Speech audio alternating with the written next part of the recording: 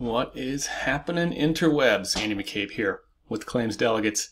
Hey, since I got a question in my YouTube feed, I thought I'd answer it right here. The other day I did a Matterport scan of a property, and there was a couple rooms that I physically couldn't get myself into. And not just because I'm 6'7", 265 pounds. It was just full of stuff. So in the middle of the scan, I turned from my Matterport Pro2 camera, which is a great camera, to my Ricoh Theta V, which is this sucker right here. And the question posed was, how did it turn out? Were you able to get an ESX sketch for Xactimate out of it?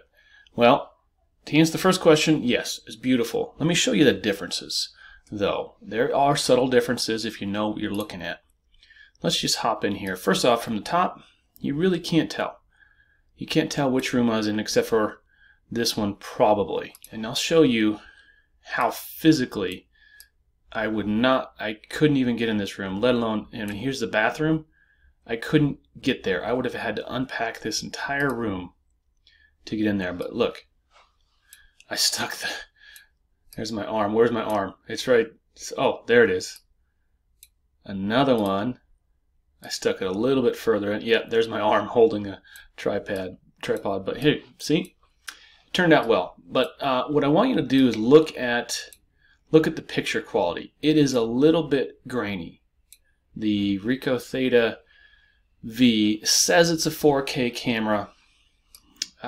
Maybe it's the lens that doesn't allow enough in, but it's just kind of blurry. You can see that, and that is in contrast to, let's just get someplace in here.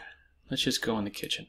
You can see this was taken with the Pro 2, and even the stuff, you can see just the clarity there. There is definitely an enhanced clarity, and you can zoom in. I mean, look at that. You just can't get that level of detail from the Theta V. You just can't. But let's go back in here. You can tell there's a graininess. These scans right here is where, so you can see that lamp. It even looks clear from here because this is taken with the Pro 2. It's this far away, but then we come in here, and you can see it just kind of takes this. Takes on a fuzzy look. Even we're this close, and it still looks fuzzy. So it's just not detailed. But so that answers the first question: how did it look? Second question is, can I get an ESX sketch out of Matterport? And technically, if you order it from Matterport, no, you cannot. They want you to use a Pro 2 camera because a Pro 2 camera, frankly, has lasers, right? And they want those accurate measurements. And I don't know the ins and outs of why exactly, but I do my own. I do my own sketches from these Matterport scans, and I'm about to show you exactly how. First thing I do is set a scale. I'm going to come in here and grab my measure tool. I'm going to start a measurement, and I'm going to put one, I'm going to put it out here.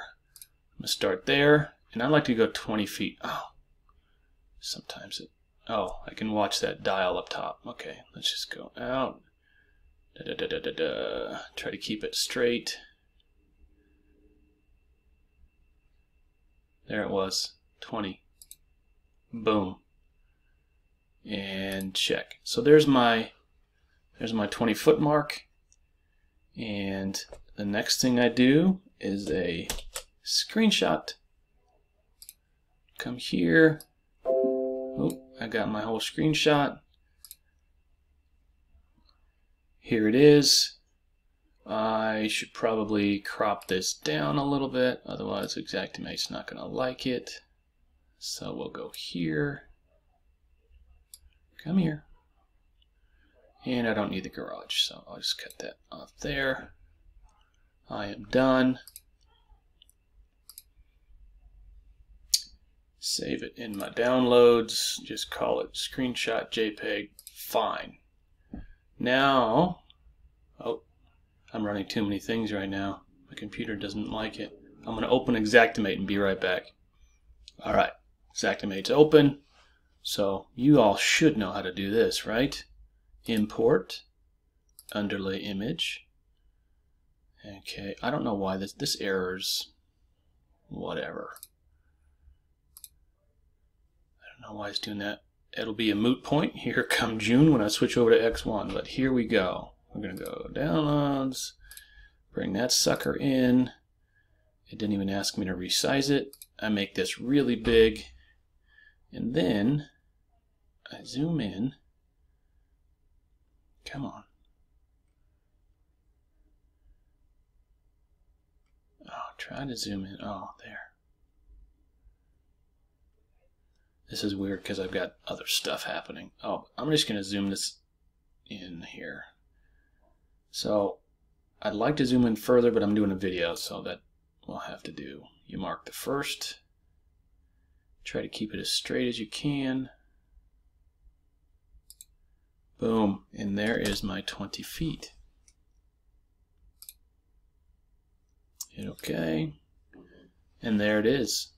Look, I'm going to go in here and put this living room in here.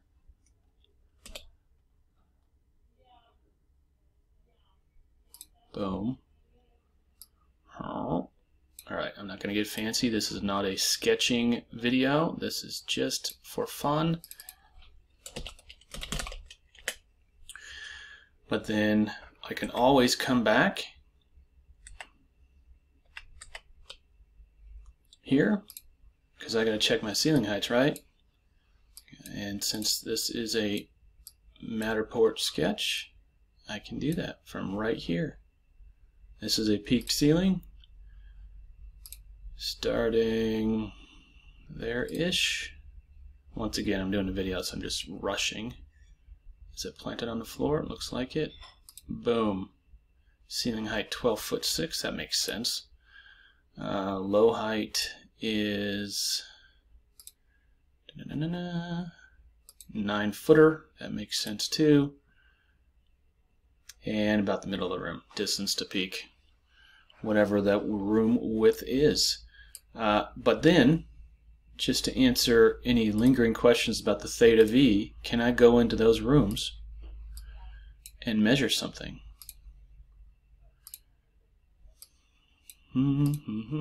Let's see, what do we want to measure in here? What can we get to that's not covered? Well, we can measure that headboard. We can measure that picture. Pretend it's a window. Here.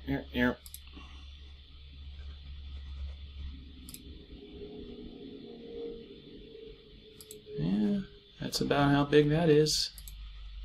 Boom. Alright. Ceiling height should be 9, but I can't see the floor. I can't get to the floor. You can measure anything. You just come in here. Let's measure the inside door width. Alright.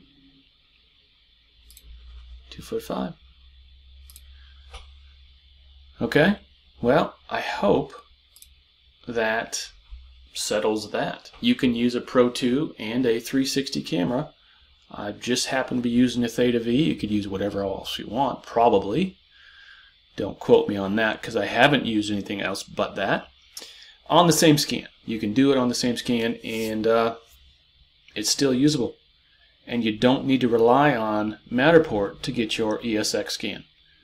If you want to send us your Matterport scan and have us send you an ESX file with a sketch perfectly done, we can do that. Send it to Andy@claimsdelegates.com. We'll get you set up. All right, see you guys.